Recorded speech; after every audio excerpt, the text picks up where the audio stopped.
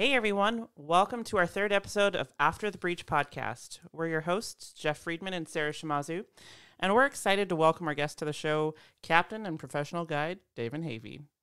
He's worked with us here in the Pacific Northwest and also been in Alaska, Antarctica, the Canadian Arctic, and more. We'll be chatting with him about his experiences in wild places and his new project, a documentary called Salmnesia. We hope you enjoy it, and we can't wait to bring you even more whale-filled episodes from here on out. So, Daven, welcome to the show. Welcome to the show, Daven. Thank you. First time I've ever been on a podcast, so this is exciting and interesting. It's our third time being on a podcast. It is maybe our time. fourth time. And it's a late night recording session. It is. You know, when you live on an island and you're old, 9 o'clock is late on a Saturday night. And here you could have said we were like recording at 1 a.m., Jeff, and you outed us as being 9 p.m. 9 p.m. night owls. Well, we were all out on the water today, so We were, and there were some cool things going on, but we'll talk about that. We'll talk a little about bit later. Lots of latest sightings, updates to talk about with everybody. But yeah, let's kick things off and Daven, tell us a little bit about yourself and your background and what you're doing here. Well, pretty tough, broad question to answer succinctly, but been a captain in the San Juan Islands for Maya's Legacy for the last 5 years. And prior to that, had a variety of experiences in wild places and kind of keeping the goal in mind of education and outreach, sharing whatever I was learning in wild places with as many people as I could from whatever backgrounds that they might be coming from. It's pretty easy to talk to people who are already interested in wildlife, wild places, have a little bit of knowledge about those things, but my goal's always been to try to connect with whoever else might not even suspect that they are open to hearing about such things and thinking about them and reflecting on how they apply to their own personal lives. And so I started as a brown bear, coastal brown bear, also the same species as grizzly bear, field technician in Alaska, where I lived in a field camp for, the better part of 5 years. So Wow. Myself and 3 other staff on an island that was about 1 million acres in Alaska. So that was an entire novel worth of information I could talk about happily, but we'll just end it there. A lot of good times there. Learned a lot from there. Did some field work doing a ecosystem inventory on a floodplain on the Angola-Zambia border, basically just like trying to understand what animals were even there and in what densities and in what dynamics they were interacting. And went back to Alaska, had a little bit better understanding of salmon, better understanding of ecology and ecosystem dynamics, and left my brown bear job and worked for basically a wild salmon advocacy and defense organization in Alaska for about 5 years there as well. And learned a lot about how to communicate about not just salmon, but why they're relevant to our lives, or why clean water or why wild places are relevant to our lives. And that was a lot of time in an office, a lot of time behind emails. It was a 7-day-a-week job, probably 10 to 12 hours a day, and I just needed to be away from the computer for a bit and back out in wild places. And so ended up taking a job that was a very weird kind of demand for skills, which were know about bears, know how to handle firearms, and know how to operate boats in terrible conditions. And so that led to a job leading people by boat to see polar bears in the Arctic, which translated into driving boats in Antarctica, where I was really, really introduced to, I guess, how interesting and mysterious the lives of whales are. And if it wasn't for that, I probably wouldn't be here on San Juan Island if I had not gone to Antarctica and just been exposed to whales there. So kind of a weird, twisting, long journey. And here I am for the last 5 years, and hopefully for a lot more to come. So Alaska led you to Antarctica to the San Juan Islands, which is probably a pretty typical route for. Yeah, it's super. It was a blueprint that I followed, really. I'm stuck on one thing I have to ask about it, the firearms. Sure. What? Go ahead, shoot. What was that for on those expeditions? Well, in Alaska, for the agency that I worked for, it was mandatory to carry one when operating in brown bear country. And so if we were brown bear field technicians, we were operating in brown bear country. But I never had to use one, never even had to load one around brown bears, but it was just required to carry one. And if you're carrying one, you should probably be pretty competent with it. Yep. Sounds like a good idea. Right. And so we trained a lot, very familiar with them. And the job that I was offered in the Arctic, this was in Greenland, northeast Greenland. It required you to be able to know how to handle a boat in pretty dynamic conditions, how to talk with people, and enough familiarity around bears and firearms to basically know that you don't have to use them if you see a bear. So I've never once had to even put a round in the chamber of a firearm around a bear, but know how to handle them safely, know how to not panic and, kind of see a bear and think, oh my God, we're all going to die. We should shoot this thing. Like, of course not. And so I think that was probably what they were seeking out of a firearm bearer up north, if that makes sense. I had to ask. It just kind of stuck out when you were talking about it. But so now currently you're with us in the San Juan Islands, and you're also part of the year working in Antarctica.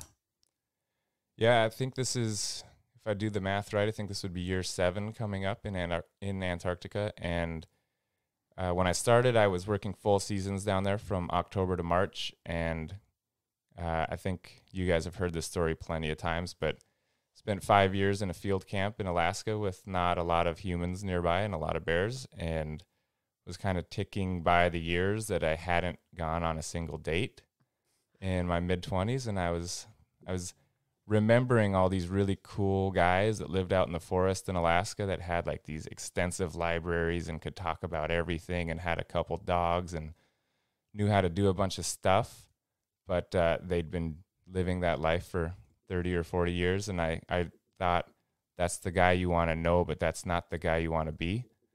And so I decided, I'll leave. I'll go to Antarctica, see if I can find anybody down there. And when you struck out there, you decided San Juan Island was the place to come. Because we're just Indeed, came here and actually. But you actually did. But you did. Actually met somebody here, which, I mean, great. That wasn't necessarily like the motivating factor to move here, but that's just a nice little way to wrap that story up, I suppose. We love Olivia. Absolutely. Yeah. Me too. Yeah, well, you took this amazing route from Alaska to Antarctica to San Juan Island, as Jeff said. Jeff took the direct Cleveland to Seattle to San Juan Island route. But we're all here, so that's exciting. But you while you were down in Antarctica the last couple of times, sent me some pretty crazy photos. You had some pretty amazing encounters down there. So are there any that like stick out at the forefront of your mind when someone says, hey, Daven, tell me about a really cool encounter you had in Antarctica? Yeah, there's 2. I don't know if we have enough time for both. And I should circle back to that question. I formerly worked October to March in Antarctica, and that was so much time away from just people and interaction with any kind of social life that I've shortened that to just January and February, because those are the 2 months that, if anybody's listening that wants to go to Antarctica, those would be the months to go if you're interested in whales. Because I'm not kidding, if you cruise through certain areas in Antarctica in late January, early February, if you look in any direction, you're going to see numerous whales. And that's kind of why I've shortened my season to those 2 months, because that gives me the best opportunity to do kind of what I love to do and experience and encounter the things that I'm most interested in. Not to say that glaciers and sea ice and penguins aren't interesting, but those are the species that I'm really drawn to down there. And 2 interactions or 2 encounters.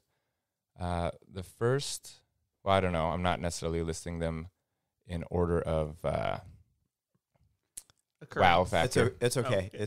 This isn't a formal requirement. This is a very formal categorization of best to worst, starting with number 1 and ending with number 2. But one of them, we were in the South Scotia Sea, which is about, I don't know, a couple hundred miles northeast of the Antarctic Peninsula.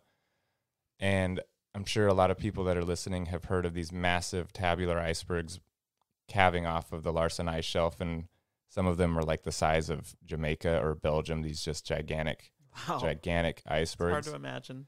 And we veered the ship off course to see if we could find this thing. We had some satellite imagery and some rough ideas of where we might find it. And sure enough, we found this tabular iceberg that I think at that time was roughly the size of Jamaica, which is pretty impressive. And as we were approaching, we started to see more and more whales, some southern right whales, some blue whales. And as we got to within maybe a half a mile or so, there were just, more than we could count. I'm not sure exactly what was going on. There were some theories at the time, and I haven't even really gone back to check if this is accurate or not. But what we were talking about, or what some of my colleagues were talking about, is maybe there's some interaction with that melting fresh water that influences the movement of krill around that iceberg that makes them a little bit easier to catch for whales. And I think we kind of loosely just guessed that we'd seen 500 whales in half a day. Holy cow. And were these all baleen whales, like humpbacks? There were, blue whales, southern rights, minkies, fins, even a couple says.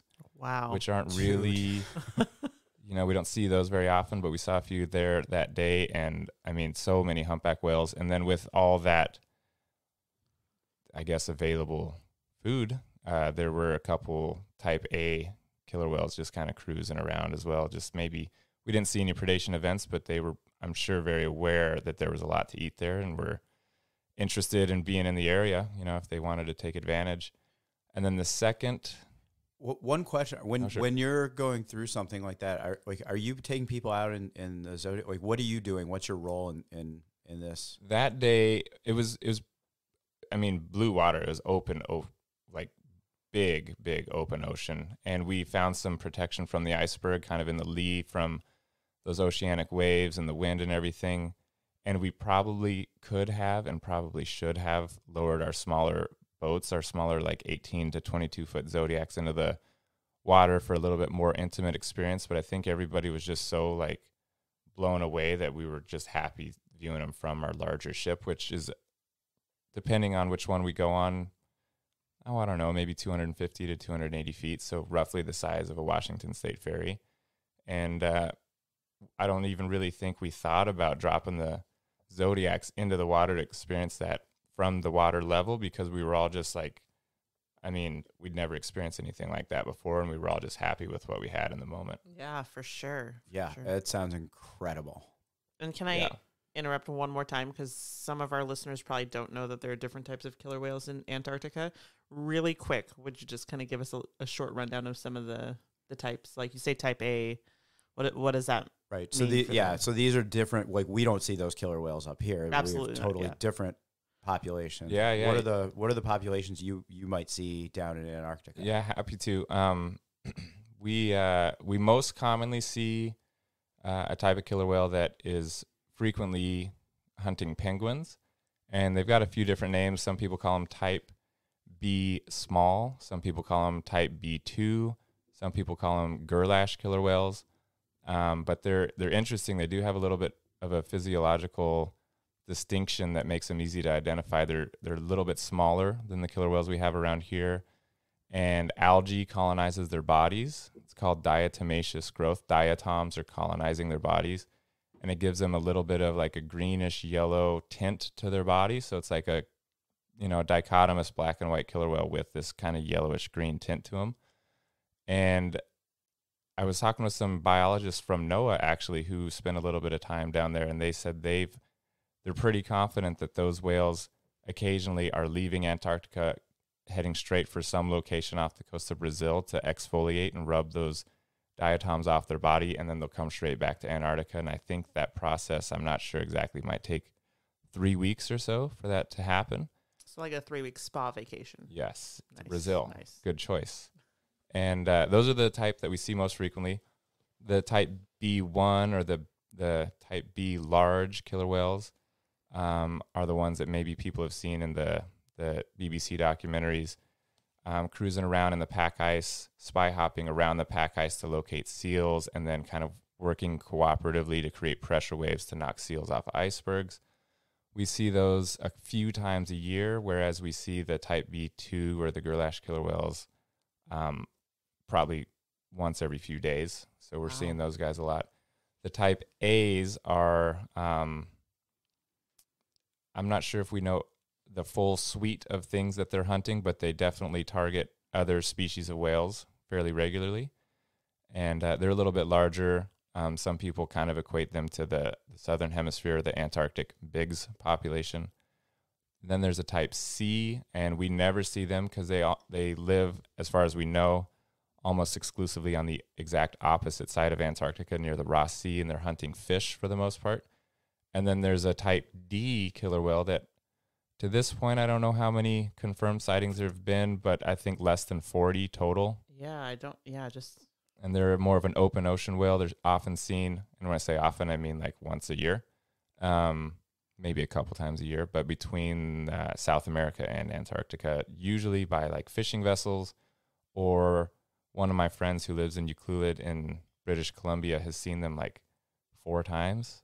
Wow. Because she's always on the outer decks of our ship that are traveling from South America to Antarctica, and she's just always out there looking. And the more time you spend out there looking with your binoculars, just looking around, time invested to just see what you can see, the more you're going to see. And I don't know how many times those animals have been confirmed to have been seen. I'm guessing, I mean, easily less than 100 times total, but I think a lot lower than that, maybe less than 40 or 50. And one of my friends has seen them like 3 or 4 times. So if you don't know what those are, look them up on the internet. Type D killer whales. They've got a very, very distinct look to them, kind of a blocky melon, a blocky rostrum, and a really small eye patch. Yeah, and they're really swept back dorsal fins too. Yeah. And we can post some links to some info on the type Ds and other Antarctic killer whales in the show notes. Yeah, definitely. And then I want to hear about your second encounter, but I also think that you got me sold. I think we need to do a podcast from Antarctica. From Antarctica. Oh yeah, I'm in. I'll give it I'm a all shot. in on this. I think we need to go down there and see it firsthand and, For sure. and do a podcast. Yeah, about this. the Wi-Fi is great down there. So your second, you said there were 2. Yeah, the second one, I don't know how detailed I want to get into how we found these whales, but we found them. A friend of ours found him. He was actually one of our ornithologists, and he was up on top of a mountain, just kind of really, he's a jack of all trades, knows a lot about a lot of things, and he was kind of assessing crevasse, potential crevasse danger in an area that we were going to be just kind of walking around on for the day, trying to find some chin strap penguins, and he, being just a generally aware person looking around at all times at what's going on around him, was just taking a few moments here and there to just scan the water off in the distance with his binoculars, and he found like 5 miles away a group of killer whales, and he let us know. We were all on the water in our smaller boats, and I wasn't actually in a boat with any guests on that occasion. I was actually responsible for training a new Zodiac driver, and a Zodiac is just a small like 18-foot boat with a single engine on it, really perfect for dynamic conditions, landing on beaches, moving around through sea ice, that kind of stuff. And I was responsible for teaching or training a new staff member how to drive that. And so we weren't anywhere near those killer whales. And I looked at her and I said, this could be a once in a lifetime thing. Like, do you want to work on a couple skills, or do you want to go, see what we can find if we go over and look for those killer whales? And I think if we were being super responsible, we probably should have worked on those skills, but we chose not to, and we went over to where those killer whales were at. And we generally have kind of 2 I don't know what you'd call them, waves, not really waves, just 2 kind of hour-long cruises in our Zodiacs every morning and every afternoon. And there's a little bit of a gap between those 2 because all the Zodiacs have to return to where the guests are and drop some people off, maybe on shore at a penguin colony, maybe back at the vessel, and then pick up the next round of people that have not yet been on that Zodiac cruise. And so there was a gap of about 45 minutes.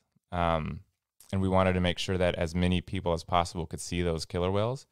And as anyone who's been around them knows, they can move great distances very quickly. And in and around icebergs and little islands and sea ice, it could be quite easy to lose sight of those whales. And so I very selflessly volunteered to stay with those killer whales to make sure that the next round of Zodiacs could also see them.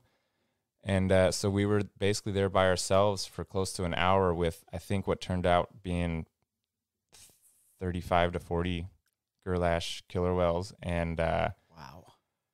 They were very curious in us as well as some of the other boats. And when we were alone with them, some of the adult females would kind of swim by us, and you could actually they were swimming so close you could see their eyes inspecting us visually. Wow. And then they'd kind of come up within a couple feet. I actually have a photo that I didn't mean to have taken, but I was just leaning over the Zodiac, just kind of looking at this killer whale, and she just barely came up to the surface, and her rostrum was maybe, 3 feet from my face, and I backed away really quickly. I don't know what was going to happen. I'm sure nothing would have, but didn't want to take any chances, of course. And there is a photo of the brim of my hat about 2 feet away from that killer whale's face. That's wow. amazing. But after they did that, then they'd come back with a couple more killer whales and some calves, some really young calves, almost like they were introducing their calves to this new object. And then after a little while, they all kind of formed a line and just kind of very slowly, I mean, I'm talking 36 killer whales, like a line shoulder to shoulder, effectively, just kind of swam right at us and then right underneath the Zodiac and continued to the other side. And they stuck around for quite a while.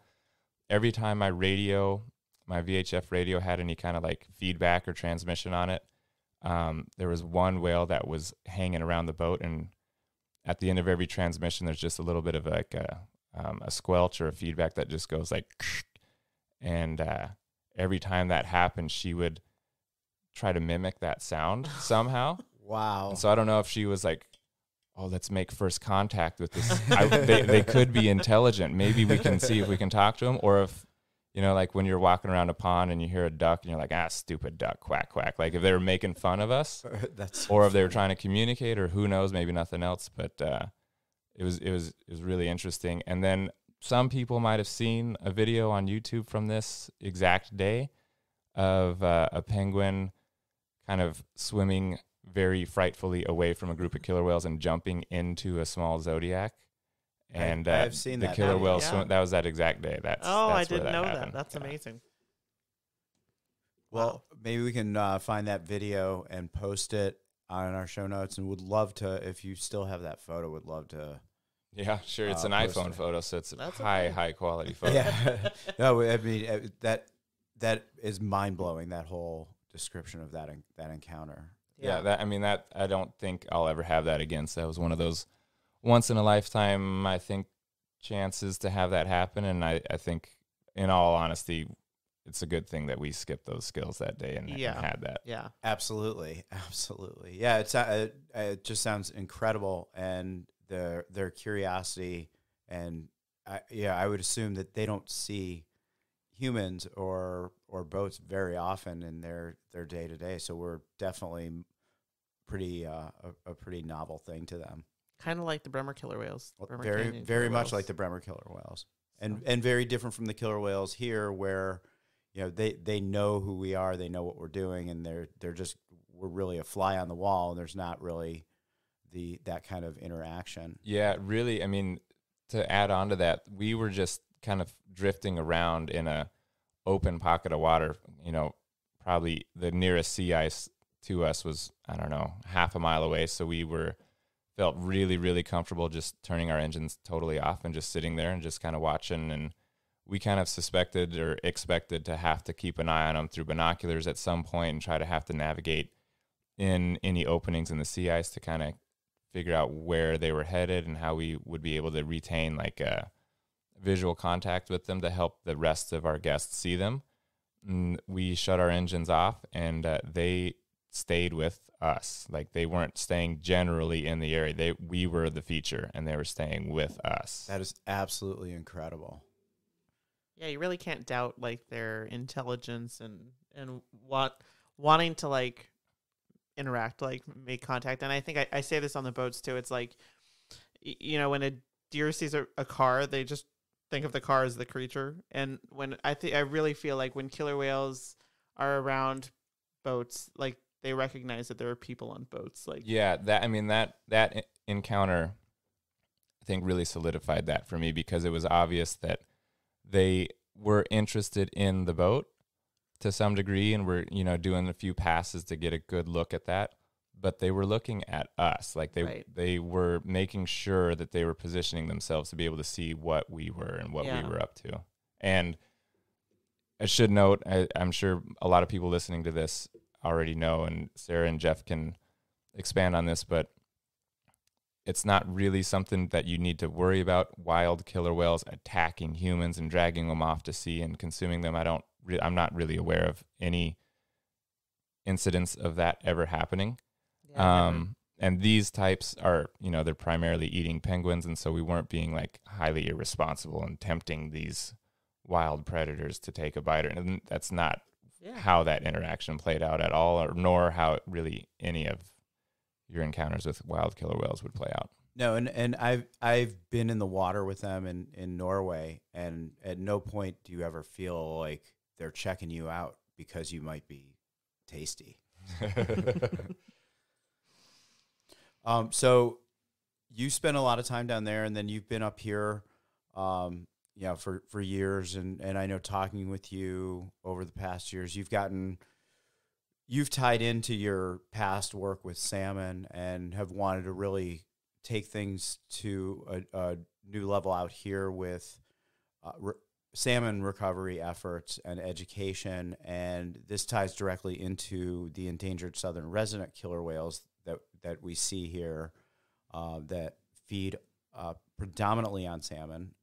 And the decline of salmon is why that population is endangered, unlike the marine mammal eating bigs killer whales. And you've come across a project that you've started, and I would love to hear a little bit about your film project that you're working on.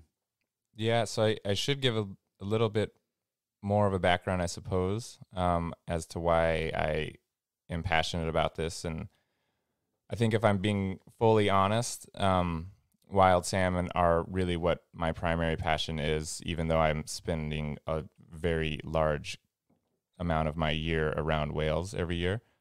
And it started when I was in Alaska, and I was there basically to help manage a small little sanctuary where wild brown bears have become familiar enough with human presence in small quantities, you know, just like 12 people at a time total.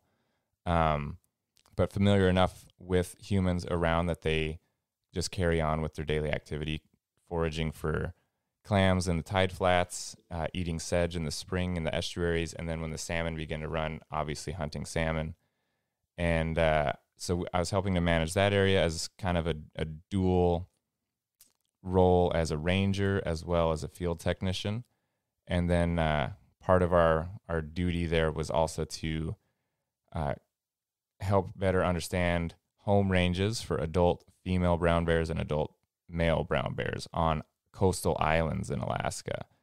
And so we had a full plate and plenty of time also to just kind of, at the end of the day, just relax and, you know, go for a hike in the wilderness, or go kayaking, or read a book, or just kind of study something that you've been curious about, whatever that was, because we had no internet, we had no cell phone, we had really no access to the bigger, broader world. So you were basically just there. And you could bring plenty of books to the island, as many as you really wanted to. And so it was basically just an outdoor classroom, and the land and the water were the teachers. And fairly quickly, I realized out there that the salmon were really what was tying everything together. I was there to be around the bears, to help manage the sanctuary, to help kind of study their home ranges, but it was very obvious that salmon were the reason that there were bears there, and they were the reason that there were all these birds, some mustelid species, mink and marten. They were the reason that seals and sea lions were kind of coming into that zone every, July and August. We'd see huge schools of juvenile salmon and humpback whales foraging on them. You'd see all the bodies of salmon that had moved upriver and then either laid their eggs or fertilized eggs that had been laid, and then their bodies shut down and they become food for the entire ecosystem. Many of those carcasses were being eaten by, invertebrates and insects and all kinds of cool stuff. A lot were flushing downstream and getting consumed by crabs at the river delta.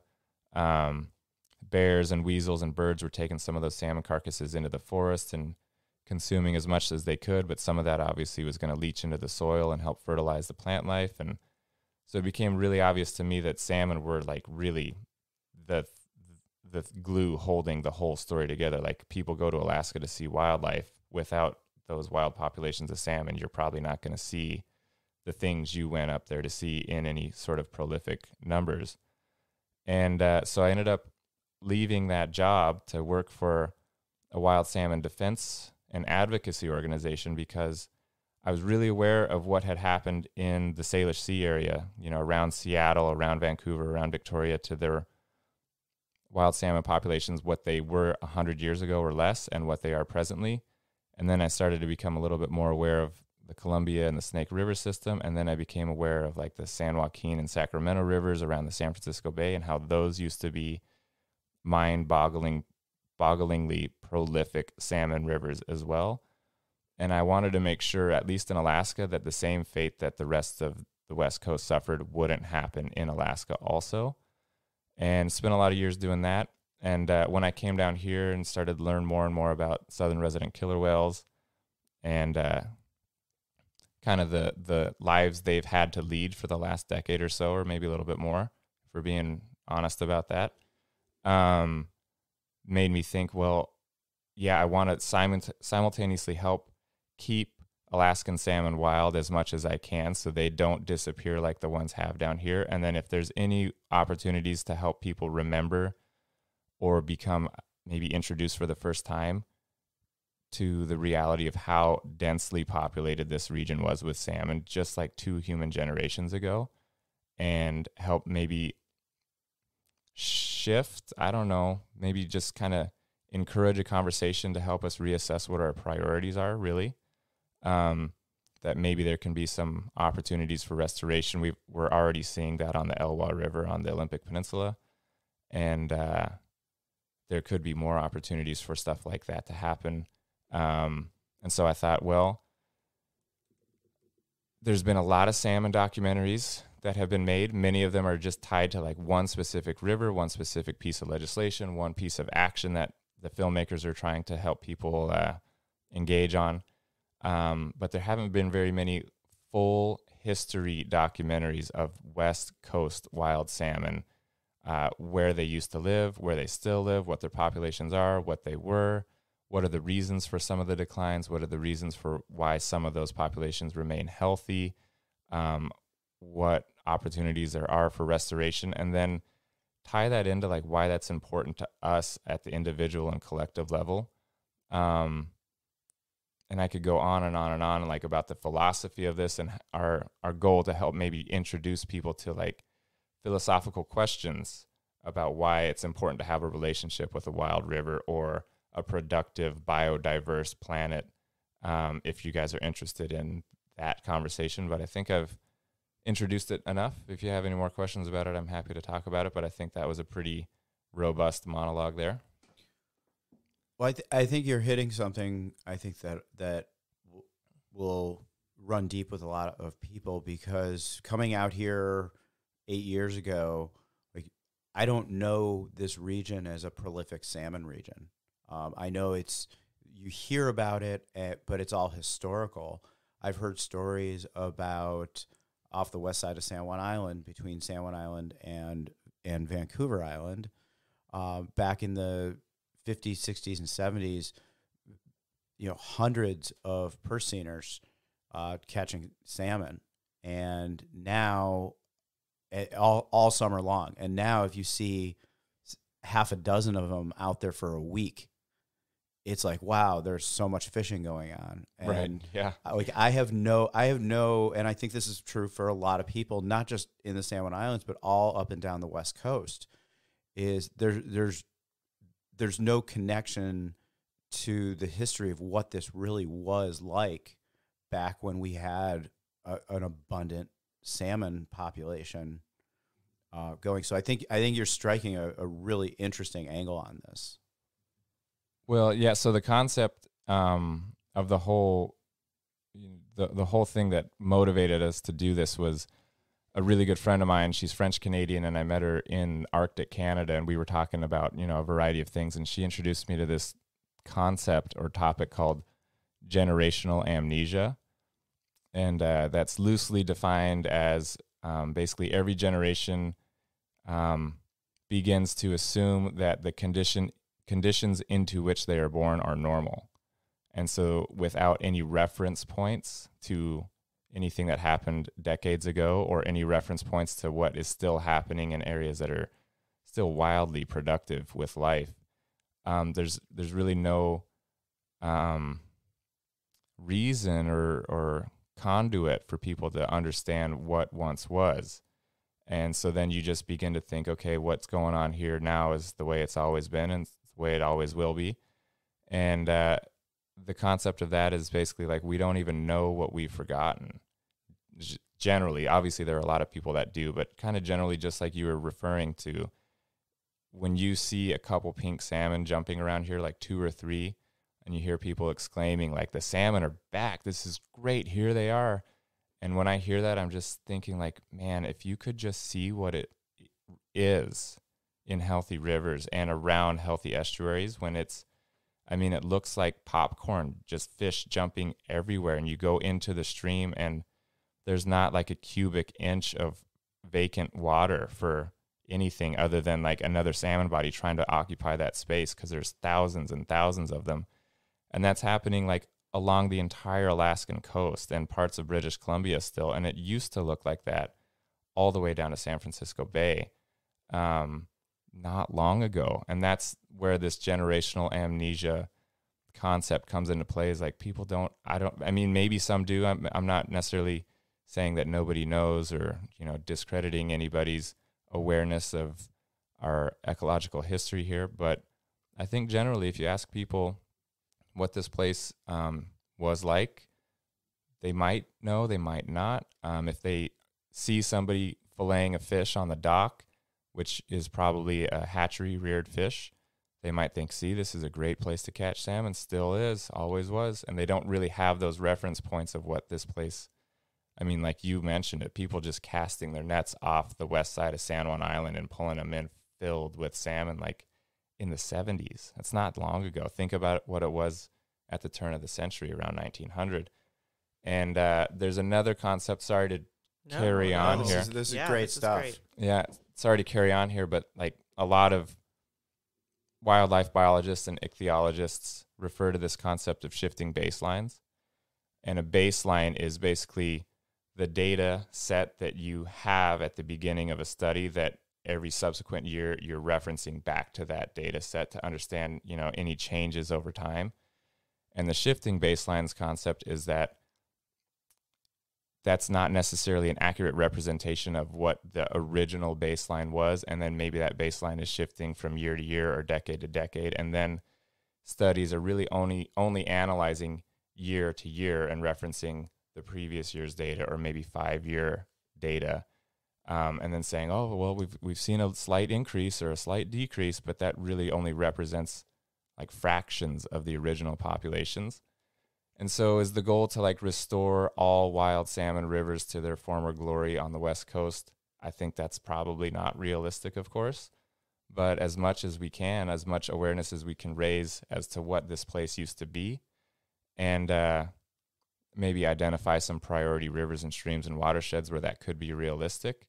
And then maybe help people understand that, like, this is going to be a little bit heavy here at coming up here, but like, if you just look out at the horizon right now at the world, really, it's there's some dark storms out there. If you think about biodiversity, you think about climate change, think what's going on politically, domestically, internationally, supply chains, democracy, like anything that you really look out at right now, just like, man, this is a heavy, heavy time to be alive. And I know for sure a lot of people are thinking, you know what, if I had $1 million, I just move to the forest where there's a nice, productive source of clean water and a lot of wild salmon that I could eat. You know, like obviously that's the daydream for a lot of people. And wouldn't that be nice? Like, obviously we're not going to get back there, but obviously that's something that intrinsically a lot of people wish we still had. And if we don't even know how we lost it, how are we going to start thinking about how we might prioritize areas where we can help restore here and there, if that makes any sense? Yeah, absolutely. I think definitely does. Sorry to talk about something heavy, but that's this is why you're on this. This is why you're on the podcast. One quick note: you did mention one of the success stories with the Elwha River, and we should post some links to some information for our listeners about what has happened on the Elwha River in Washington State. They've removed some dams, and that river is once again a wild river that is raging back. Yeah. And really, really successful. Yeah. Just a quick overview. The Elwha River is located on the Olympic Peninsula out near Port Angeles, is where the river exits into the Strait of Juan de Fuca. It was dammed illegally, if I remember correctly, back in the early 1900s. And after a very long legal battle, the dams were removed in 2012 and 2014, the two dams that were on there. And I think what they said when the dams came down is that they expected salmon to reach the upper reaches of the Elwha in 20 years. Like that was kind of their thought, was like it would take 20 years for them to get back up to the upper reaches of the Elwha.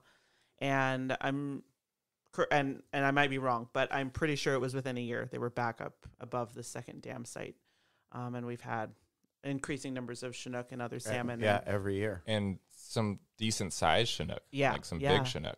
And it's it's really impacted the ecological balance there, and like what they're seeing with sediment flow and like the spit at Port Angeles. They're not having to truck in sand and other soil to keep that there because the river's running free again. So Coastal Watershed Institute, actually, I follow them on Facebook, and their page is really awesome. They do a lot of surveys in the lower reaches of the Elwha, looking at what species are there. But really cool thing that happened there. Largest dam removal project in the U.S., if I remember correctly. Yes. So far. One of the cool things that I think is a great takeaway from this and kind of builds on what you're trying to create with your project is we're really fortunate. Salmon, they don't need a lot. They're going to do the heavy lifting if we just create the wild conditions for them to come back. There's not a lot we need to do. Right. And what those conditions are basically just consistency. They need to be able to know where they were born, remember where they were born, what little tributary stream or what, gravel bed or, in some species cases, what wetland or what lake they were born in, and they need to be able to remember that. And it's basically like a molecular or a chemical kind of GPS that will help them navigate downstream. They're remembering each twist and turn, every kind of pH level, every kind of element of that river's chemistry to help them return to that. And if those conditions are changing year to year, it's not easy for those exact populations to return and repopulate. And so what they need is that wild consistency. Really, it needs to kind of just remain fairly stable so they can come back and forth year after year after year after year. Well, and they need a river. Yeah. There you go. They need not river without dams. Not a terminal hatchery. Yeah. And so one more thing I kind of got going on that horizon thing without really fully explaining what I meant by that is if anybody, I think if you really talk to anybody right now, there's an elephant in the room that if you look out at the horizon, there's some storms out there, and we want to feel hopeful. That's kind of our human nature, to feel hopeful. And so this project we're working on isn't necessarily to write a prescription on exactly how we can help recover all salmon populations and return things to their former glory. Rather, it is kind of this joint sense of realism and idealism. If you want to be hopeful, if you want to be an idealist, if you want to have a vision, you need to understand where you're standing, and you need to understand how you got there.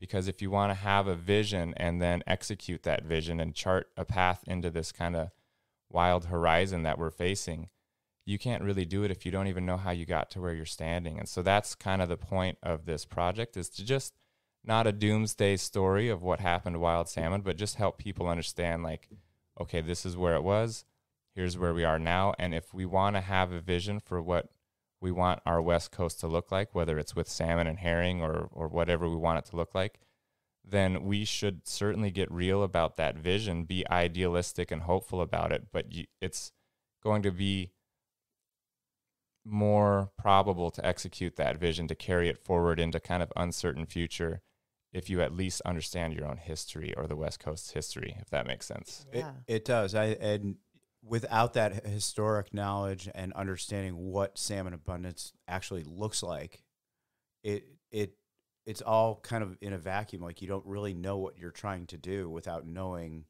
where things stood before. Right. And so one last thing about that, unless we want to carry on with details of it, but our goal is to, when we started this, I just started reaching out to a couple friends here and there in Alaska, northern British Columbia, Haida Gwaii, Vancouver Island, and there are so many people that want to contribute to this, like on a volunteer basis, in any way they can, spreading the word, helping us with underwater video footage, helping us with footage in areas that we might not be able to access on our own.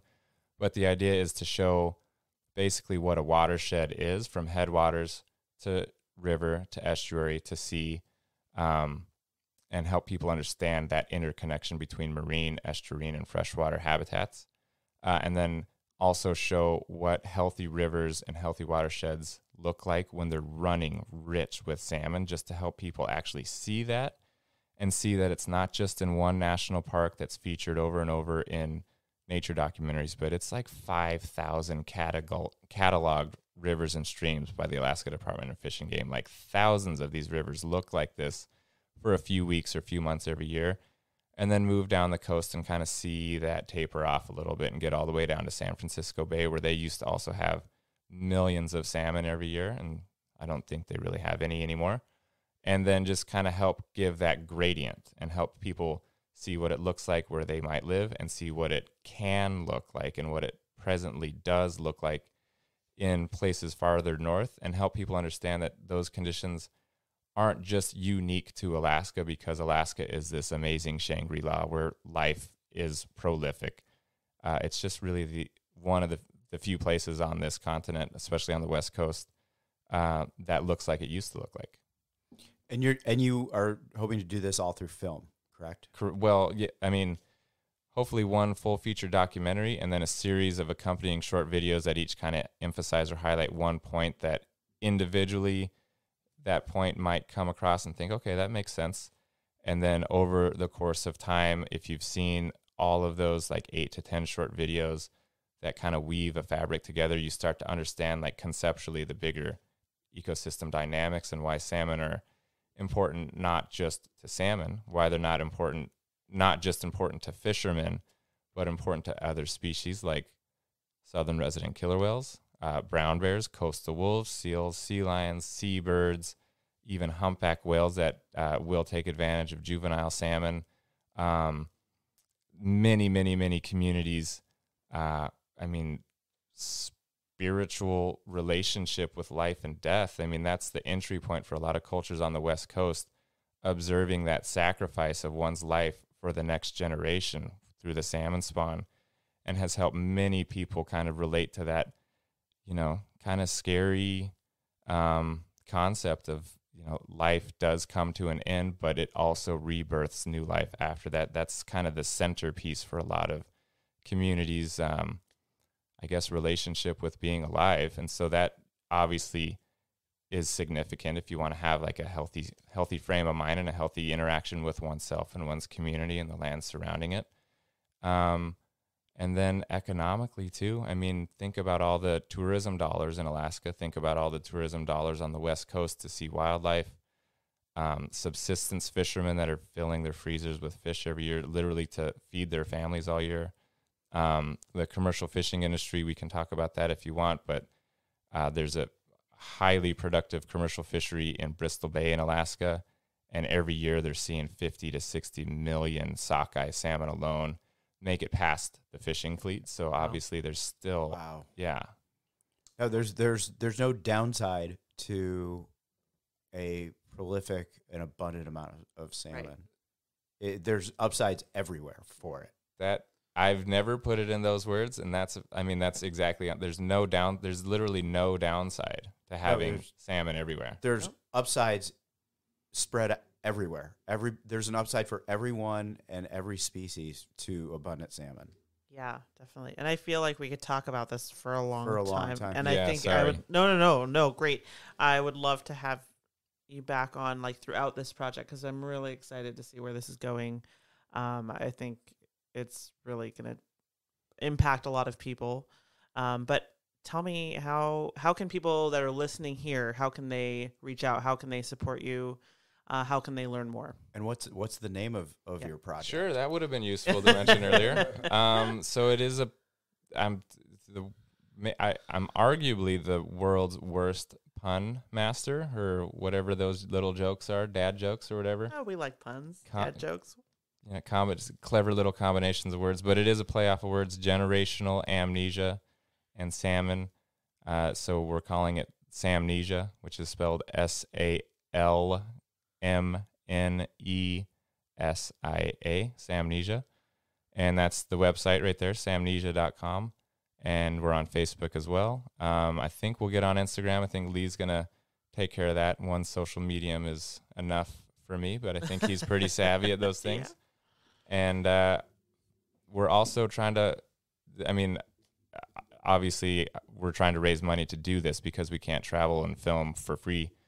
And we want to do it completely grassroots. We've already had a couple people from a couple corporations that are pretty active on the West Coast offer corporate funding for it, and we actually declined because we don't want any strings attached. Usually with big donations from any entities that have, PR strategies, public relation strategies, any donations coming from an entity like that are going to have strings attached, and you can't actually tell the truth that you want to tell because you're going to have to mold it to fit what they want you to say. And so we've declined some pretty big funding already because we want to be able to just tell the story. We don't want to have to soften it or dilute it here and there. And so we do have a little bit of a GoFundMe campaign going. You can find us on there just search Salmnesia at GoFundMe. But if you want to just read up a little bit more, find out a way to contact us, just find us on our website, salmnesia.com. Great, and we'll link that in the show notes too, so you guys can find that. But I really think this is going to be a great project. It's going to be one that is important to support. So if anybody out there is looking for a nice way to support a good project that'll benefit salmon, benefit bears, benefit southern resident killer whales, and like Jeff said, there's no downsides. It's all benefit upside. people in a big way, in ways that we don't really even fully want to talk about. Like in deeper ways, like not just with fish in your freezer, or not just with a paycheck if you're a commercial fisherman, but like those deep, profound, resonant ways that help you feel like you're participating in this biological world, like you're an active participant in this shot at life that you have. And that's actually a lot more important than I think we give credit to, if you feel like you're participating on this planet. And the more life that's around you, the more you're engaging with it, whether just observing it or maybe eating some of it, or using it as a tool or a conduit to help you relate to your own highs and lows in your personal life, deal with maybe the next generation, deal with loss, those sorts of things. Those are really big things. And if that's a species, or 5 different species that have served that role for a lot of people for a lot of years, and we're missing it right now. Like, just, think about what would happen if we regain that. We'll definitely have you on again, and as the project unfolds, so that we can keep our listeners in tune with what you've got going on. Yeah, I really want to have you back on. So, but thanks for joining us on that part. And I know we usually talk about some recent sightings just to keep people kind of in the loop of what's going on. So we've had some cool stuff going on. David, you've been out on the water for some of it. I know I've seen a couple things. I've been missing a lot as well.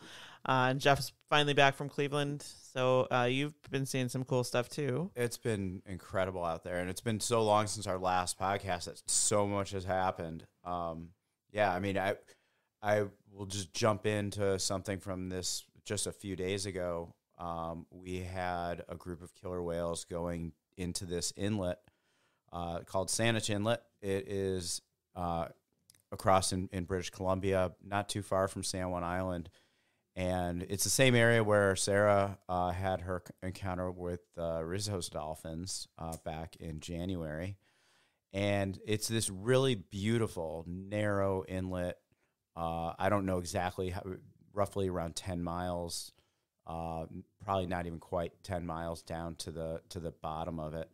But it gets narrow. At some points, it's less than a mile across. And it's not uncommon for us to see big killer whales go all the way down to the bottom, because there's food along the way for them, but there's some nice seal haul-outs at the very bottom. Yeah, there's like a seal steakhouse down there, I think. Yeah, I think so too. We were going down there with a group of killer whales a couple nights ago, and it was just the weather was incredible. It was like there was at one point, and I think this is only capable in the Pacific Northwest, we had fog, sun, and rain all at the same time, and got this incredible spy hop. I've never seen anything like it. It was a fully open mouth spy hop, and I'll post a picture in the show notes. Just showing off their pearly whites showing off pearly. I've never seen anything like it without a trainer and a trained animal. Yeah, no, it was a cool photo for sure. And I think that was T100F. T100F. Yes. Nice. Yeah, David and I were not on the water then. We had a morning trip, and of course, we're all missing out on something. Yeah. No. That is it. Yeah, you're always like, you feel like whenever something's being seen and you're not seeing it, you're like, well, just my luck. But the whales are out there on your day off. Yeah, that is how it works. Well, speaking of big killer whales in kind of unique places, Jeff, you and I had some killer whales go through Jorgensen Pass. Yes. And that was like a once in a lifetime. I actually never thought I'd ever see that in my lifetime, to be quite honest. It's this beautiful little pass between Main Island and Saturna Island, and there's some other islands in there too. But I mean, in parts of it, it's like, I don't know, maybe 60 feet wide.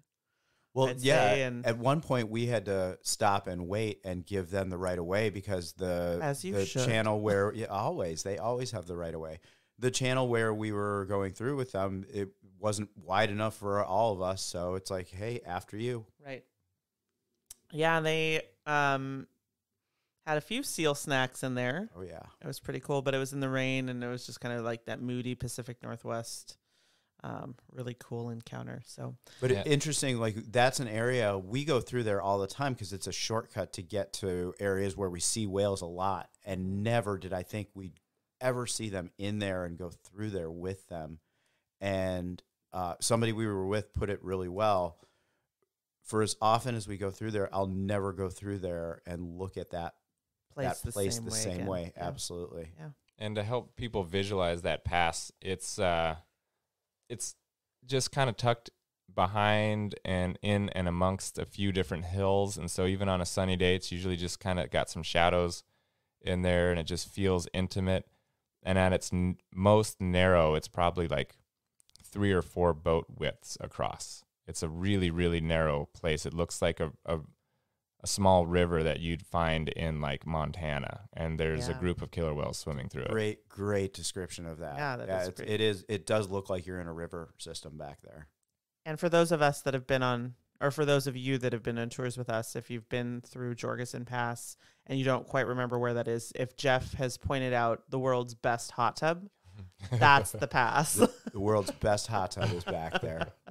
It's not quite the best in my book because I can't use it, but we'll get there. I have a dream of one day being able to take a soak in that hot tub.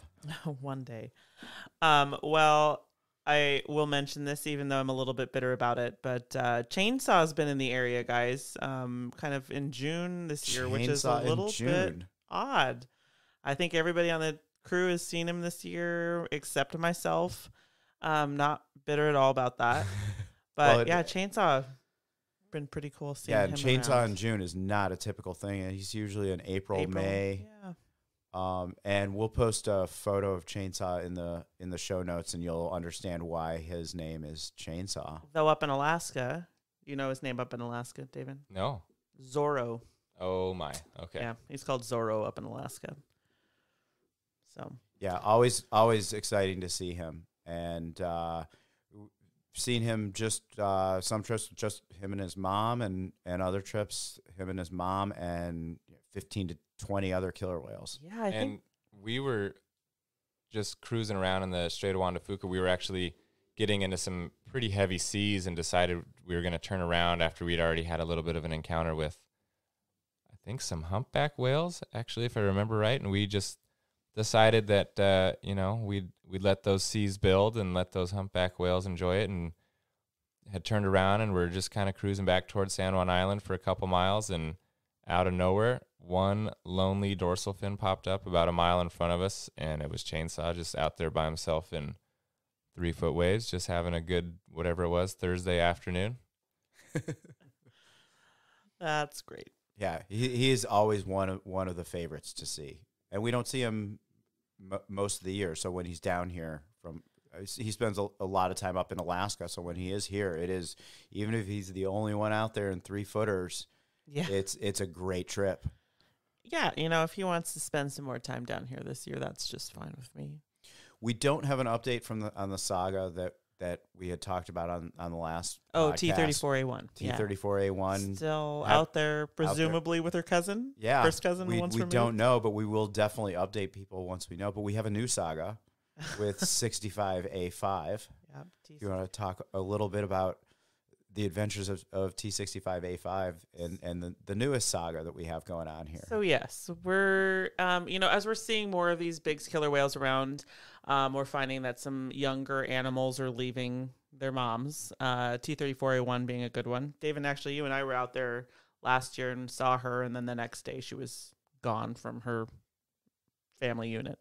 But T65A5 is another one. He's the 5th offspring of T65A, born in 2014, so 8 years old now.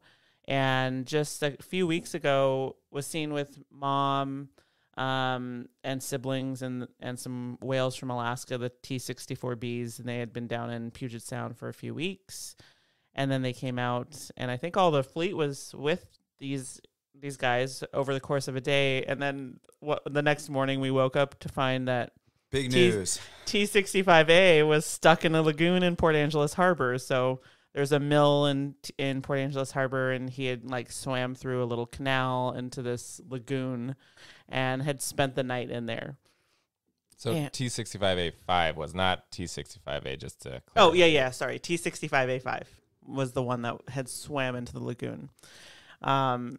And we were wondering, at first we were wondering who this whale was, and then of course it's like, of course, it's T65A5. He's dispersed from his mom time to time. He seems to join back up and then leave again. And they called in a bunch of agencies, of course, to see how they could get this whale out of the lagoon. And it sounds like he just swam out of his own volition, of right course. as soon as everybody, mobilized and gathered in Port Angeles. He decided, oh yeah, no, I've had enough of the lagoon. And I think he said, oh, the government's coming up with a plan. I'm out of here. Who called the cops? Right. Who called the cops?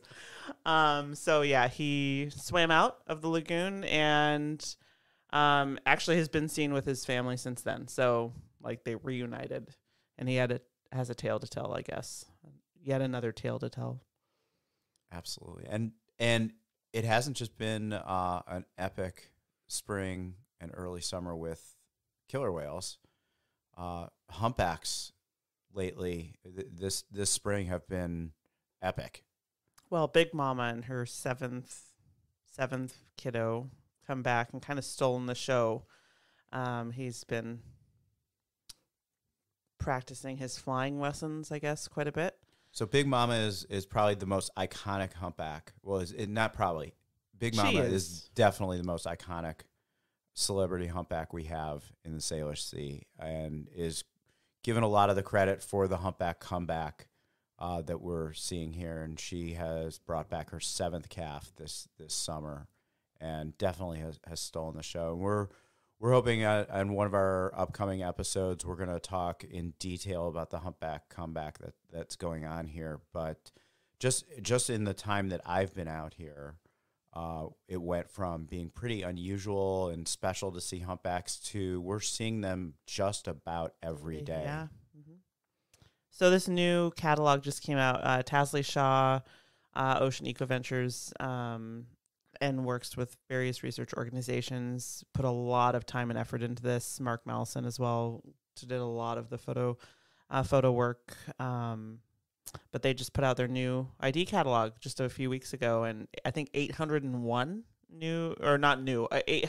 individuals identified in this new catalog, which is almost 300 more than the last one just released a couple years ago. Well, and when my first season here in 2015, the catalog that I had on the boat was 100 humpbacks. It's amazing. Incredible. So I think we're going to have Tasley on to talk about the humpback whales and what she's seeing and all that. But yeah, it's been just incredible. And to kind of tie that in, humpbacks, Tasley, salmon. I was actually chatting with Tasley, 2 or 3 days ago about this. And, I just was asking her like what her thoughts were about kind of the general understanding around here that humpback whales were extirpated. It was a local extinction from these waters. And I don't know when the last one was seen around here, 1920s, something like that. Yeah, between 1910 and 1920 maybe. Yeah, I think it was by I had always read they were gone. That's what I had always read was around 1910. And so for decades, local residents, regional residents just kind of just took that as reality. Like, yeah, the humpbacks were here. They're no longer here. And that's the way it is. I guess it's one of those species that lives elsewhere but doesn't live here anymore. And she and I were kind of going back and forth thinking like, look at the catalog now, more than 800 whales after having 0 here for 80 years. Like, we think maybe it's not possible to help salmon come back to their native rivers, but we do have examples of pretty impressive recoveries right in front of us. Yeah. Well, that's a great point. We do have a lot in front of us, just out our back door here with bald eagles, peregrine falcons, stellar sea lions, harbor seals. We see a lot of success stories out on the water. And if we can do this for salmon, the southern resident killer whales would follow suit and also be a success story. And so much more. I think that like there are probably people that know, have that connection to other things that would be affected, but that we've lost that knowledge that you were talking about, David. Like there are things that will be affected in a positive way that we can't even, fathom at this point. Like we just don't even know at this point. We're out of our element. Yeah. We've grown up with that shifting baseline, and we just don't know it's there anymore. But the potential is huge. We don't even know it. Yeah, one last note that I have on recent sightings and tying this back to salmon is, and I missed this. I was they showed up the day I left for Cleveland, and they left the day I got back from Cleveland. But J-Pod was here. J-Pod was here, and they were doing their West Side Shuffle. It was pretty special. Even when they're here in the summer, I haven't really seen it a whole lot. Lately, they're making a lot of forays up to the Fraser River, usually when they're here. But this time, they did go up to the Fraser, but it was usually pretty quick turnarounds. They'd go up and start coming back down the same day.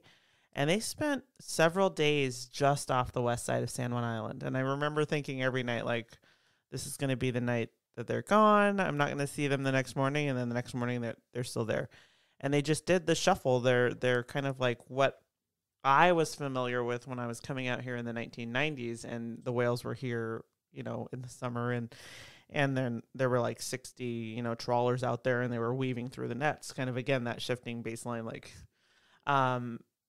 It was a flashback almost. It felt like I was kind of living in the past there for a little bit.